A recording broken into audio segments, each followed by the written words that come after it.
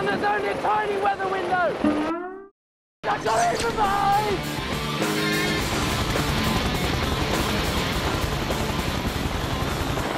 This whole landscape's just wild.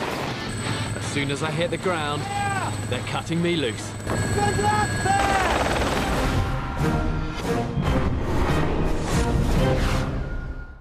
I'm keeping this rope. In this sort of terrain, it could be vital. Okay, get this rope stowed and then get moving. Try and get some blood back into my legs.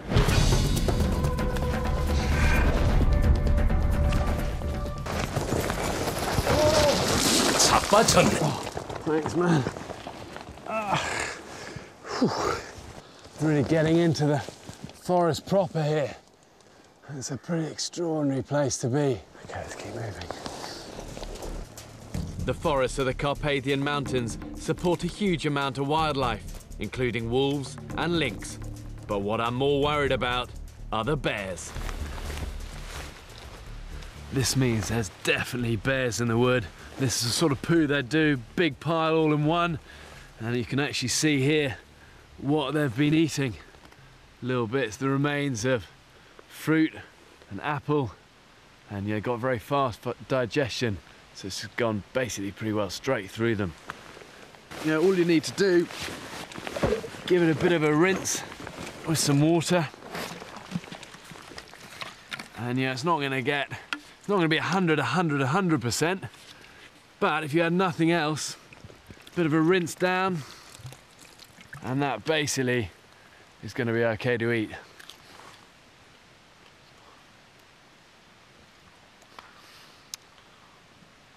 Pretty sharp, a bit like somebody's got your apple core and smeared it in a dog poop.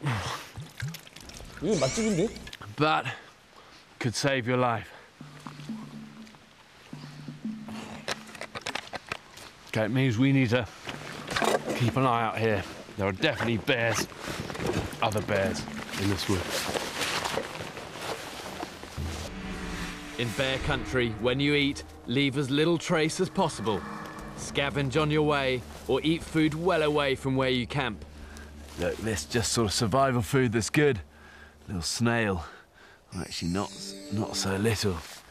But yeah, this is good because you can pick loads of them. They're small, going to give you a good bit of energy and protein. And it's often much better going for things like this than just a big game that's going to waste a lot of energy and it's going to be much harder to catch. It's good just to be eating, always on the move whenever you can. Let's get this guy out of here.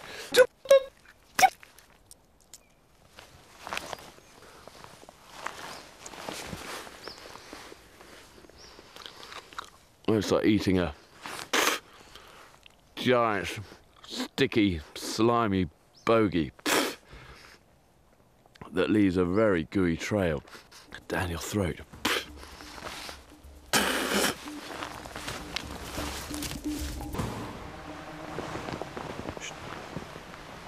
Just see up there.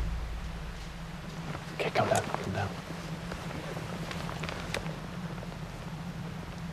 That's a brown bear. And my heart is thumping. I feel my heartbeat.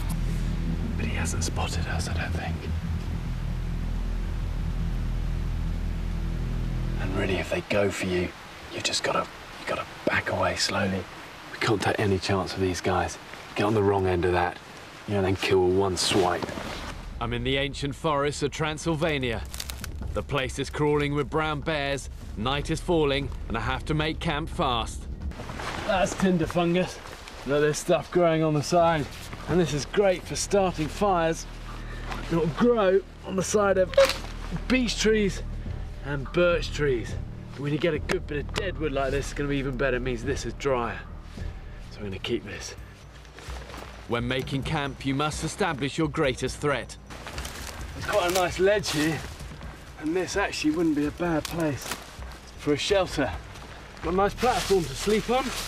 I've got good security behind you if I'm...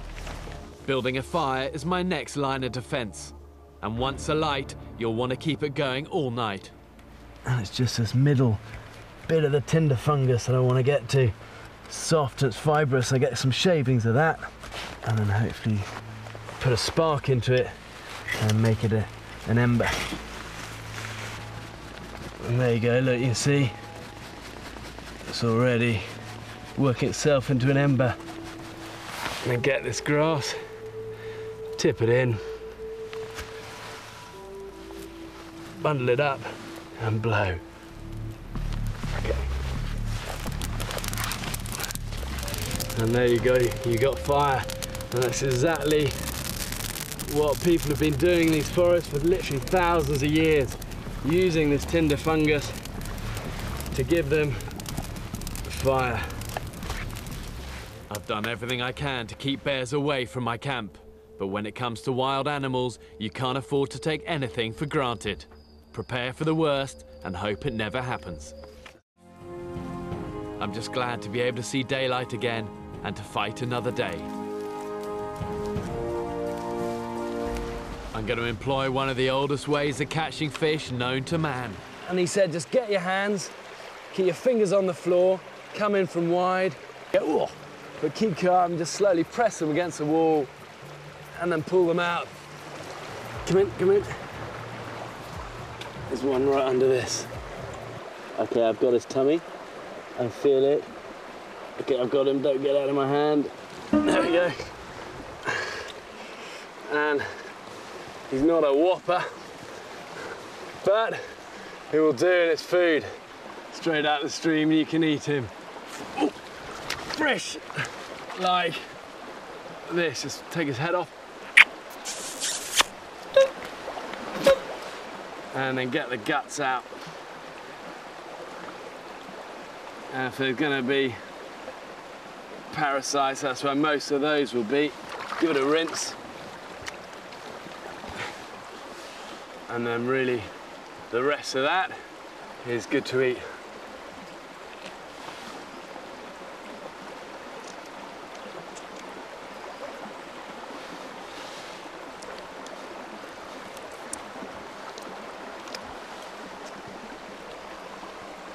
Chewy, sushi, and delicious. And I'm going to need all the energy I can get for the challenges ahead. The landscape is a minefield of hidden ravines and sudden drops. Whoa. Back up. It's quite a major drop off here. And that's looking pretty sheer. What's difficult is a lot of it's overhanging. You can't quite see how far that is. Hang on, let's throw this and count the seconds. 1, 3, almost 3 seconds. I generally work in about 1 second for 50 foot, so that is well over 100 foot. I'm going to rappel over the edge, but I'm doubtful whether my rope's long enough to actually reach the bottom. And a good way of measuring length of rope is you do fingertip to fingertip, which is generally about the height you are. So for me, it's about 6'6". So this so far is working good. And look, this bit looks quite promising actually. Let's get down. Oh. Hang on. Don't come any lower. The rappel line is just too short. Let's see if I make, what's that looking like? See if we make it across to that. I'm locked off on the rope. To my right, the crew is harnessed in on a narrow ledge 20 foot above me.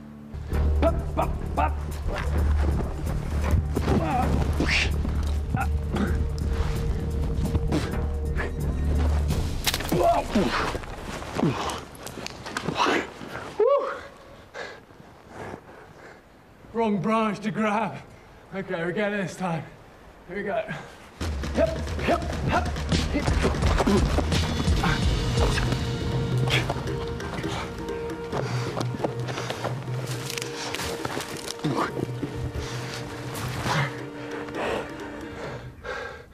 Oh, that's interesting. But I got a grip. I need to get off this rope now. I don't like doing this, but sometimes there's no choice.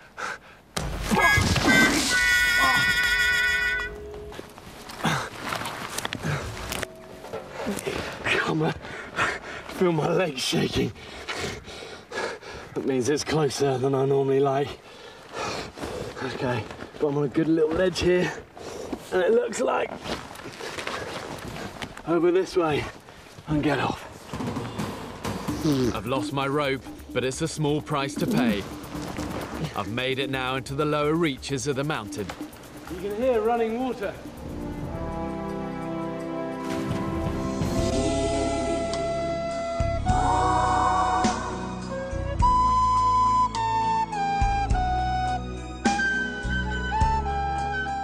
That solar plexus and in the throat with your thumb.